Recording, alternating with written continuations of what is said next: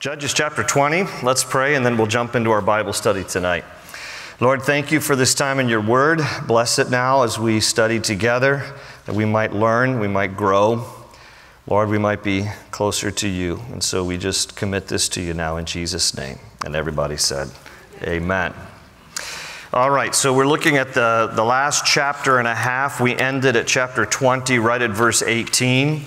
So we've got a chapter and a half to go, and we will make our way through this tonight. So we'll be closing out the book of Judges this evening. And if you've been with us the past few weeks, you will remember me saying that Bible scholars believe that chapter 17 through 21 were added as an epilogue to Judges to highlight the spiritual confusion and sinful condition in Israel at the time, because these last several chapters are really hard to read. There's a lot of grotesque stuff, sinful stuff. There's civil war, there's all this strife, and so it's kind of added just to kind of highlight these are some of the things that happened during the course of the 400 years that are covered by the book of Judges. Judges named Shoftim in Hebrew because these were leaders that God raised up. These are not judges like we think in a courtroom. These are military leaders that God raised up to lead Israel at this particular time in their history. And so these final chapters just kind of detail this sinful stuff and the spiritual confusion that was prevalent in the day. Where we left off, so that you can have context here in chapter 20, verse 18, we left off with civil war was breaking out in Israel between the 12 tribes of Israel. You have 11 tribes against one tribe. The one tribe that the 11 were fighting against was the tribe of Benjamin. And this civil war happened, because men from the tribe of Benjamin who lived in a town called Gibeah tried to have homosexual relations with a man who was visiting the town of Gibeah. That man who was visiting the town of Gibeah refused their advances, and instead, sadly, he offered his concubine. He offered his concubine for them to have. They took her instead of him. The Bible says that they abused her all through the night. And as a result of sustaining such horrible physical, emotional abuse at their hands, she basically crawls back at dawn the next morning to the home where her husband was staying at this other person's house as they were visiting there in Gibeah. The Bible says that she was clutching the threshold of the door and that she dies. The next morning when her husband comes out, he steps over her lifeless body, not realizing at first that she's dead. And he basically says, "Get up, come on, now we're going to go home." There's no response. He takes her lifeless body, throws it over his donkey, and away they go back home. And then this is where it just gets gruesome and frankly psychotic. This guy takes his concubine, her deceased corpse, cuts her up into 12 pieces, sends one piece to each of the 12 tribes of Israel. The message he's trying to communicate is, this is horrible what the men of Gibeah did to my wife. It's too little too late. I mean, his outcry should have been long before this. It should have been no to the men of Gibeah. He should have protected her. He should have, if necessary, fought them, but not just turned her over to them. So even though this is an appalling thing that the men of Gibeah did to her, he's really responsible because he turned her over to them. But now he wants the whole nation to be outraged about what happened to her. And they are. When they each of the 12 tribes, the leaders, when they get a part of her corpse, they are outraged. And so these 11 tribes of Israel come together to make war against their brothers, the tribe of Benjamin. They first try some diplomatic means. They basically say to the tribe of Benjamin, if you turn over the men who did this, we'll deal with them and you can avoid war. But instead, the tribe of Benjamin, instead of being more loyal to God, realizing, yes, in fact, what some of our fellow brothers did was wrong, it was sinful, it was terrible, it dishonored God, we're going to turn them over to you for their justice. Instead of doing that, they were more loyal to their fellow Benjamites than they were to God. And it's going to cost them severely. So war is about to happen here. This is where we left off. The Bible says that there are 26,000 men who can bear the sword among the tribe of Benjamin. 26,000 soldiers. But among the rest of the 11 tribes of Israel, there are 400,000. And here they've come ready to gather together. Now, one of the things that Israel does, representing the 11 tribes, is they seek the Lord. They inquire of God, should we really do this? Should we go forward and slaughter here our fellow Benjamites? And this is where we left off, right here in Judges chapter 20, verse 18. Then the children of Israel arose and went up to the house of God to inquire of God. Now, the house of God at this time is not Jerusalem, it's Shiloh. So they go into the house of God, they inquire of God. They said, which of us shall go up first to battle against the children of Israel? And the Lord said, Judah first. Okay, now, how are they hearing the voice of the Lord? How are they getting direction like this? Back in Old Testament times, there was a process by which they could try to discern the will of God. And it was this process. The high priest carried within his vestment 2 stones. One was called the Urim, and one was called the Thummim. And it is believed that one stone was white and one stone was black, and one stone meant yes and one stone meant no. So they would inquire of the Lord. This is before the Holy Spirit is given upon, all believers now, where we can discern the will of God, read the Bible, and have the Holy Spirit to bear witness. These were back in the day when the Holy Spirit was only given on assignment, not poured out upon all people. And so they were seeking the Lord this way. And they would go to the high priest. They would say, okay, should we go against the battle against the Benjamites? What tribe should go first? And then they would probably, what happens is they would systematically go through the 11 tribes. Yes or no, yes or no. And the priest would reach into his vestment, pull out a stone. If it was the yes stone, that was the tribe that should go first. No is no. So apparently they come to the tribe of Judah. And the stone indicates that's the Lord's will, Judah first. So the tribe of Judah is to go out into military battle first. And here comes day 1, verse 19. So the children of Israel rose up in the morning and encamped against Gibeah. And the men of Israel went out to battle against Benjamin. And the men of Israel put themselves in battle array to fight against them at Gibeah. And then the children of Benjamin came out of Gibeah, and on that day cut down to the ground 22,000 men of the Israelites. Now, note this. This small little tribe of Benjamin with only 26,000 soldiers against 400,000, this tribe of Benjamin cuts down 22,000 of the Israelites. And verse 22 says, and the people, that is the men of Israel, encouraged themselves. They're like, we just took a beating here, and this shouldn't be. So they encouraged themselves. By the way, can I just add, there are times in your journey with the Lord that there will not necessarily be other people who will encourage you. You have to encourage yourself in the Lord. And you have to just kind of, sit before the Lord and let Him minister to you. And so they encouraged themselves and again formed the battle line at the place where they had put themselves in array on the first day. Verse 23, then the children of Israel went up and wept before the Lord until evening. They're crying out to God, like, why is this happening? And they asked counsel of the Lord, saying, shall I again draw near to battle against the children of my brother Benjamin? And the Lord said, go up against him.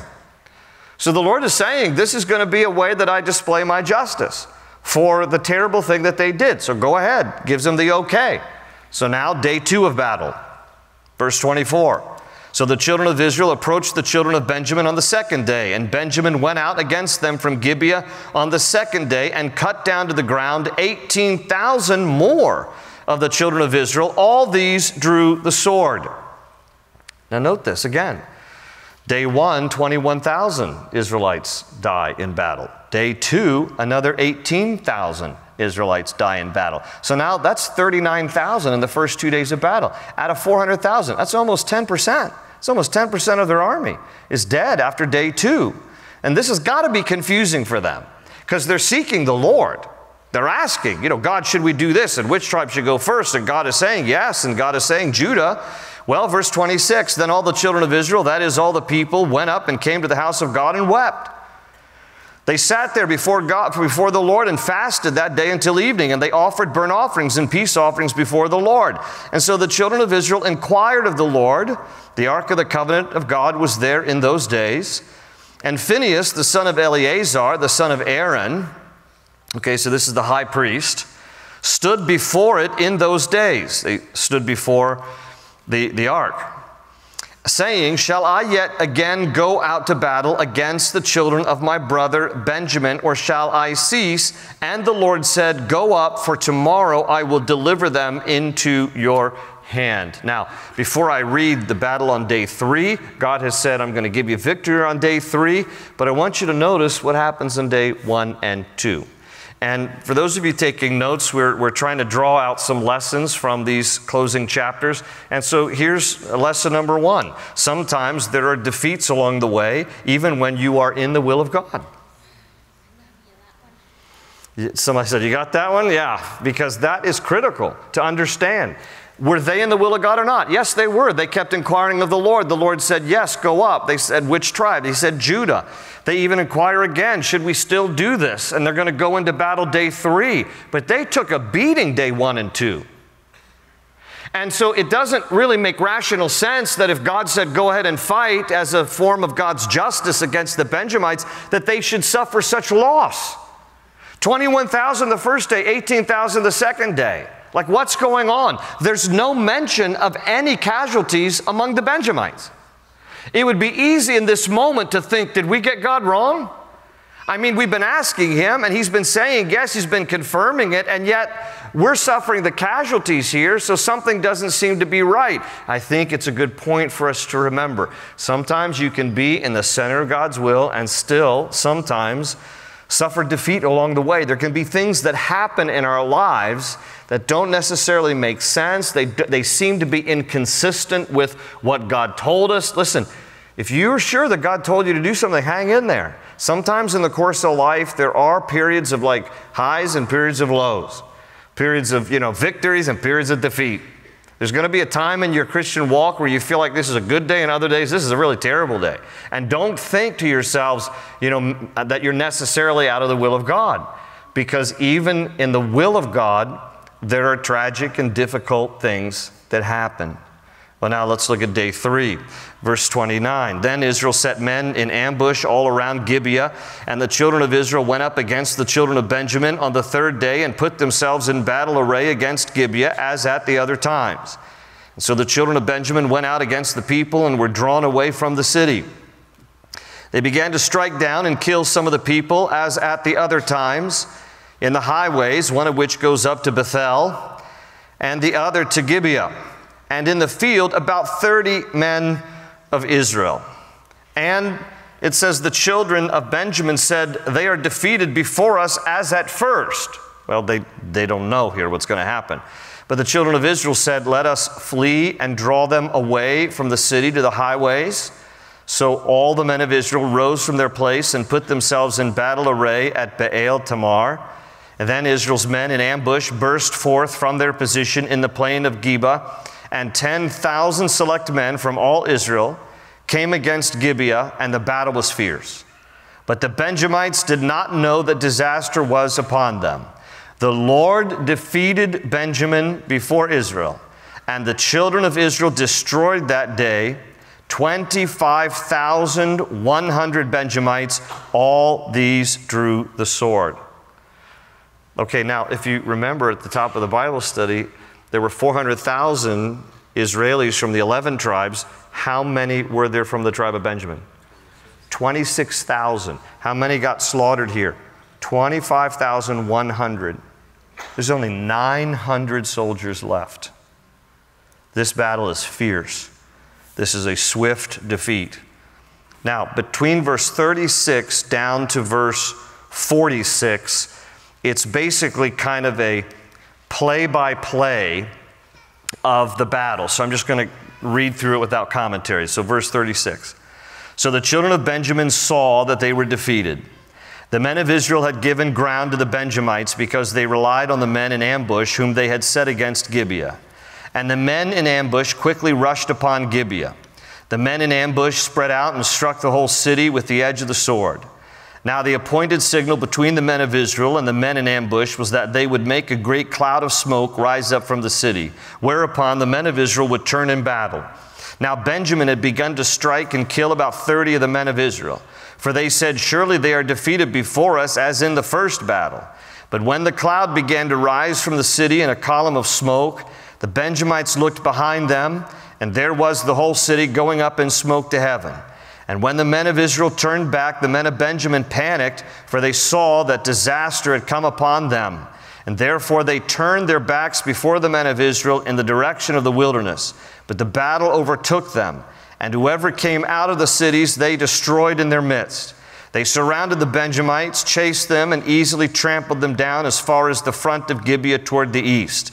And 18,000 men of Benjamin fell. That's the first 18,000 out of the 25,100. All these were men of valor. Then they turned and fled toward the wilderness to the rock of Rimmon, and they cut down 5,000 of them on the highways. Then they pursued them relentlessly up to Gidom and killed 2,000 of them. So all who fell of Benjamin that day were 25,000 men who drew the sword. All these were men of valor. So here's point number 2. This is important for us. Surrender early. The more we continue to sin against God, the more we suffer for it. Here's the reason I say this. The tribe of Benjamin had been given multiple opportunities to just stop and realize that what happened in Gibeah was sinful before God. They could have, administered justice to the few who were a part of that terrible scene in Gibeah, and thousands would have been spared. At first, when the Israelites tried diplomatic negotiations with their fellow brothers, the Benjamites could have just owned up right then, turned over the guys who were guilty, and look how many end up dying in battle among the Benjamites, 25,100. All those people's lives could have been spared. But they didn't surrender. They decided they're going to push forward with something that was terrible. They were defending people who shouldn't have been defended. And in the end, it cost them severely. The idea here is that when we ourselves get into a situation where we're sinning before God and we're disobeying Him, the key is surrender early. Because if we will just come clean with God and realize, yeah, this is sin in my life and I want to confess this, I want to get right with you, we spare ourselves tremendous amount of hardship. The Bible says the way of the transgressor is hard. Do we understand? How many times will it take us to understand that we bring hardship and difficulty upon ourselves when we continue in unrepentant sin? God is a gracious God. He is a wonderful, loving Father. He is ready to forgive us if we would just come clean and get right with Him. We could spare ourselves so much heartache. The Benjamites here incur their own calamity because they're too stubborn to repent before God. And so that's the message. That's the takeaway. Now, take a look. Verse 47. But 600 men turned and fled. Now, this is about all. Out of the 900, now we're down to 600 soldiers among the Benjamites. The 600 men turned and fled toward the wilderness to the rock of Rimmon, and they stayed at the rock of Rimmon for 4 months. And the men of Israel turned back against the children of Benjamin and struck them down with the edge of the sword from every city, men and beasts, all who were found. They also set fire to all the cities they came to. Now, God didn't tell them to do this. What we see happening here is this is literally overkill. They are going above and beyond, and now they are going to have regrets. Chapter 21, take a look. Now the men of Israel had sworn on an oath at Mizpah, saying, none of us shall give his daughter to Benjamin as a wife. All right, circle the city there, Mizpah. Mizpah is an important city in the Bible, in the Old Testament. Mizpah will be the place later we will read in 1 Samuel chapter 7 where Samuel gathers the nation of Israel together for a time of repentance. And it is also the place, Mizpah in 1 Samuel chapter 10, where they end up choosing the first king of Israel. Not because that was God's will, but God was determined to give them what they wanted so they could understand how it would have been better if they had just stayed with God as king. And so Saul will be chosen as the first king there in Mizpah. So it's an important city. And it is there that it's a national rallying point. The nation of Israel, the 11 tribes have gotten together and they make this vow here in verse 1. None of us shall give his daughters to Benjamin as a wife. So there were still a few hundred of the Benjamite soldiers who were still alive. There were still other men who were not necessarily of fighting age that were, younger and still living among the tribe of Benjamin. So they had not been completely annihilated. But the 11 tribes decide, in addition to, slaughtering most of them, we're not going to give any of our daughters as wives. Like, they're not going to be able to repopulate. Like, just let them become extinct. That's the idea that they have here.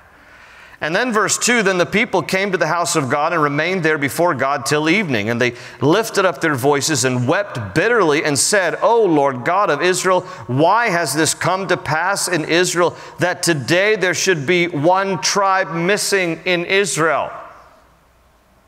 Okay, now let me read this again and just, do you realize what they're asking here? They're like, God, why? Why has this come upon us here in Israel that today there should be one tribe missing? Why do you have to ask God this? You slaughtered them. You know what I'm saying? They don't need to even inquire of the Lord. The reason why one tribe is missing is because they've practically slaughtered the entire tribe. So what's happening here is they now are having kind of buyer's remorse, if you will. They're having regrets.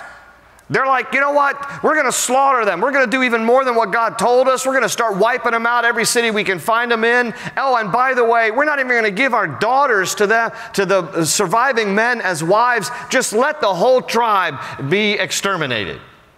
And then they go to the house of the Lord and they're like, Lord, what have we done? What have we done? We basically wiped out an entire tribe of our people here, almost. And so verse 4, and so it was on the next morning that the people rose early and built an altar there and offered burnt offerings and peace offerings. The children of Israel said, who is there among all the tribes of Israel who did not come up with the assembly to the Lord? For they had made a great oath concerning anyone who would not come up to the Lord at Mizpah, saying, he shall surely be put to death. And the children of Israel grieved for Benjamin their brother and said, one tribe is cut off from Israel today. What shall we do for wives for those who remain, seeing we have sworn by the Lord that we will not give them our daughters as wives? Okay, so now they're trying to identify, what can we do? And so they start to wonder, well, who didn't show up here at Mizpah? Verse 8, and they said, what one is there from the tribes of Israel who did not come up to Mizpah to the Lord? And in fact, no one had come to the camp from Jabesh Gilead to the assembly. For when the people were counted, indeed, not one of the inhabitants of Jabesh Gilead was there. Now look what happens. So the congregation sent out there 12,000 of their most valiant men and commanded them, saying, go and strike the inhabitants of Jabesh Gilead with the edge of the sword, including the women and children. And this is the thing that you shall do. You shall utterly destroy every male and every woman who has known a man intimately. And so they found among the inhabitants of Jabesh Gilead 400 young virgins who had not known a man intimately, and they brought them to the camp at Shiloh, which is in the land of Canaan. All right, your attention for a moment. What is happening? What's happening is they realize this is a regrettable thing. We almost slaughtered an entire tribe of the Benjamites, and they're not going to get repopulated because we made an oath that we are not going to give our daughters as wives to them. So, now, pause, then they ask, and by the way, who didn't show up here to this little group meeting at Mizpah? And they're like, you know what, all the people of Jabesh Gilead. Okay, you know what, let's go slaughter them. What? Wait, didn't you just learn that you shouldn't have slaughtered all the Benjamites as much as you did? That was like overkill. Now you want to go find more people to kill. Like what is happening here? Okay, so here's point number 3. Don't compound a foolish decision by making another foolish decision. Repent of the first one and seek the Lord. That's what they should have done. But again, this is an epilogue added for our benefit. That this is just spiritual insanity, and this is like moral calamity here. This is what is happening in Israel at this time. This is not even rational.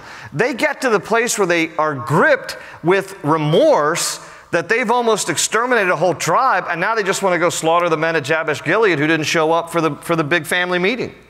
And so off they go. And after they slaughtered the people of Jabesh Gilead, who's left but 400 virgins, 400 young virgins who had not known a man intimately, and they brought them to the camp at Shiloh, which is in the land of Canaan.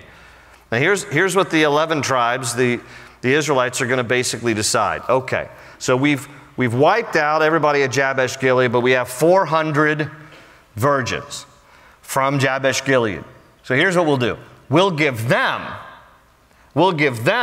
as wives to the few Benjamite men who are still alive, and then they can repopulate the tribe. And that's what they do. This is the rest of the chapter. Verse 13. And then the whole congregation sent word. This is kind of a bizarre way that they go about this, but look. Then the whole congregation sent word to the children of Benjamin who were at the rock of Rimmon and announced peace to them. And so Benjamin came back at that time. They're like, okay, we're not going to kill you anymore. Come on, come out of the hiding. And they gave them the women whom they had saved alive of the women of Jabesh Gilead, and yet they had not found enough for them. Okay, so if in fact the 600 soldiers who survived are the same 600, you only have 400 virgins, so there's not enough, but okay,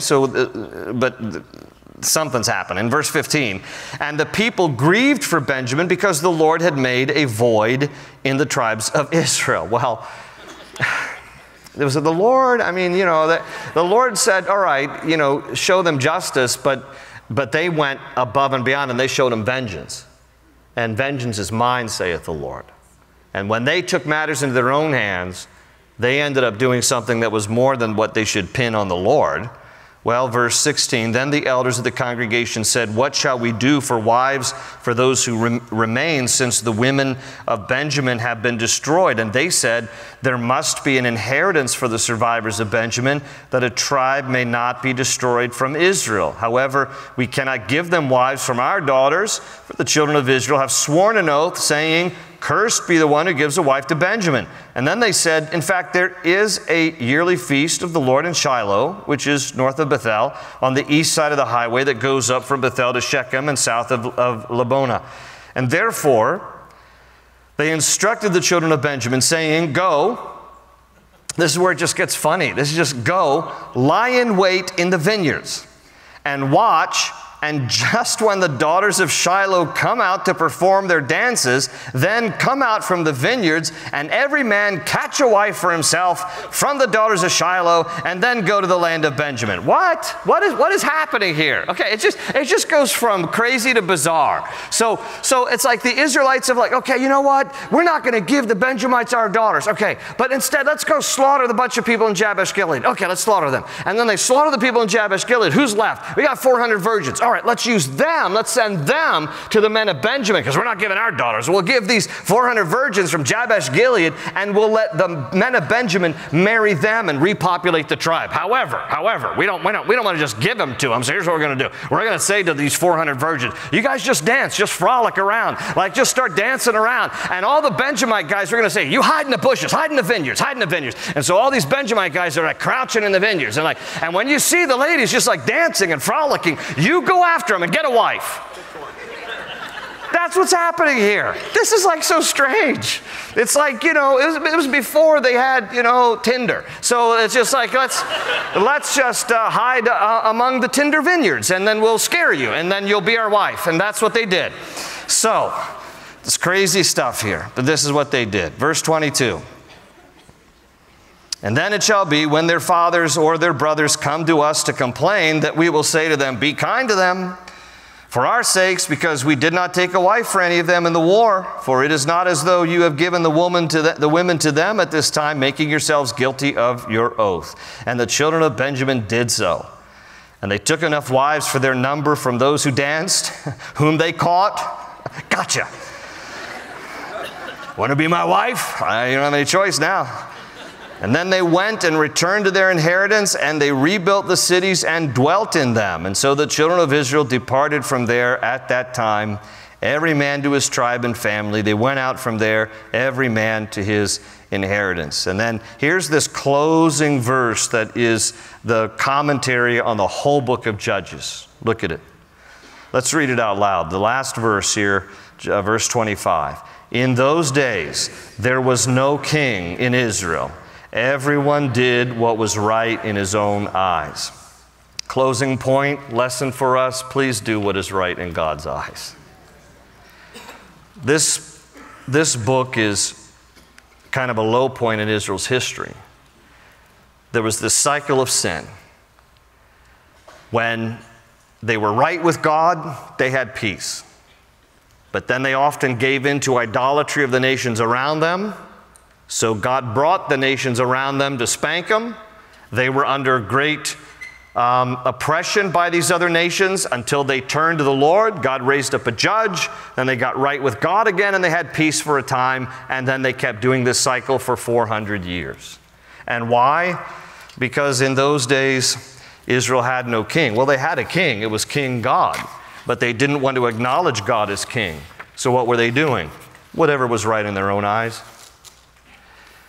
You know, in all of the bizarre stuff in the closing chapters of Judges, one important takeaway, when we think about what described the culture of that day, and we think about our own culture, not too far removed. There's a lot of people who want to do what is right in their own eyes. Truth is a very relative thing in our culture today. If there's a phrase that bugs me, but it's indicative of where people are, it's when people go around saying, well, my truth is this. My truth? I mean, truth is absolute. It either is or it isn't. You can't just suddenly decide that you will make up what you think is true. It either is true or it isn't. But that's what happens, you see, when people don't have God as the standard. When they make themselves as the standard, then everybody goes around saying, I'll do what is right in my own eyes. It's my truth. It's my truth. And then I'll fight you over your truth. But when a people honor God and see God as the one who sets the standard, God is the one who defines what is right and what is wrong, God is the one who says what is good and what is evil, and we live according to His standard, well, then we're trying to lead our lives in a way that honors Him because He is our King. We don't want to do what is right in our eyes. We want to do what is right in God's eyes. We want to please God. So it's not too far removed when we read Judges from some of the things in our own culture. And again, it's because people don't see God as the standard. They see themselves. They see culture. They see the majority. Whatever the voices say, the most voices say, then that must be what is true. No. No, it's what God says. For that reason, when you determine to live according to God's standard, some in the culture will think you're haters, you're bigots, you're intolerant, you're this, you're that. When in reality, you're just trying to honor God and live according to what God defines as right and wrong. What is true and false? What is up? What is down? Isaiah prophesied and he said, woe to those who call evil good and good evil, who substitute sweet for bitter and bitter for sweet.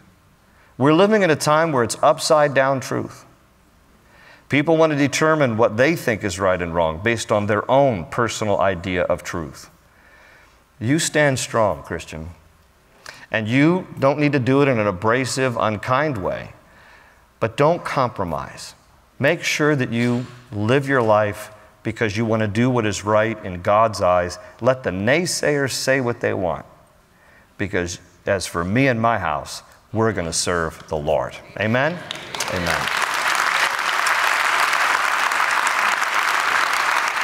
Let's pray. Father, we thank you, Lord, for your word. And we thank you, Father, for your truth. And we pray that we would be people who would do what is right in your eyes, not what is right in our own eyes. May we submit ourselves to you, to your word, to your standard. You are perfect in all your ways, Lord. And we just want to live our lives in a way that pleases you and honors you. So help us. Help us, Lord, not to get caught in the trap of our culture, but to follow after you with all our heart, to please you, Lord, to honor you. It's in Jesus' name we pray.